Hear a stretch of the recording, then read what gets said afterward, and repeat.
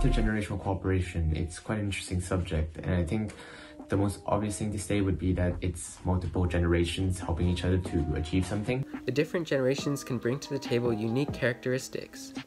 For example, those who are older will have more wisdom, more experience, while the younger often have lots of energy and optimism.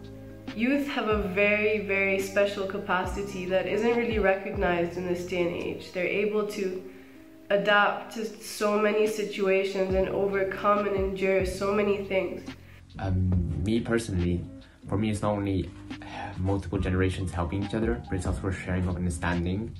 Through consultation, the truth can only be achieved when considering perspectives from all different views.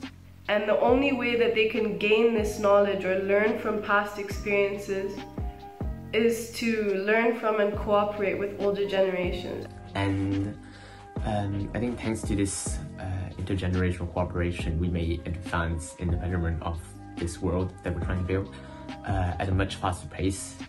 Thanks to the wisdom that they have and the excitement of doing something that we have.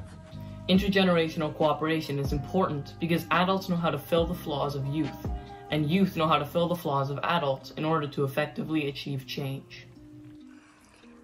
Youth have a special capacity and an incredible role in this world.